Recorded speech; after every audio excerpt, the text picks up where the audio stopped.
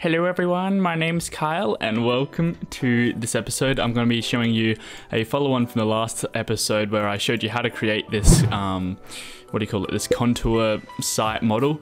So if you haven't checked out that video, be sure to go check that out. But I'm going to quickly show you how to apply this mapping texture onto this surface. And so it's really simple, and let's get straight into it.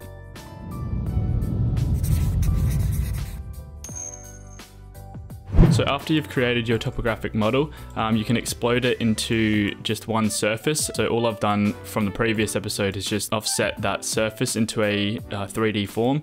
So with that surface exploded, we can add a texture to it. So first things first, we want to go to the panels menu and go down to textures. And from here, what we can do is, I've already added this texture, but you can go add texture, bitmap texture.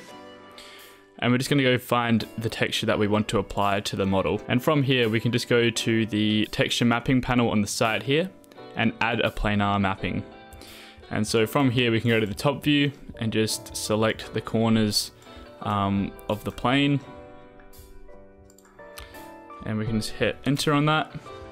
And then all we have to do is just drag that and apply it and assign it to the thing. And you might be thinking, oh, that didn't do anything. What was the point of that?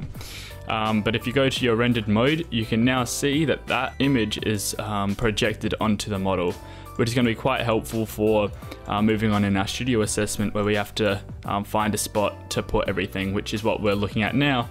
And we're going to be figuring out where are the best places to put the buildings that we have to do for our assignment. So I hope you guys found that helpful. That was a quick tutorial just to show you how to do that.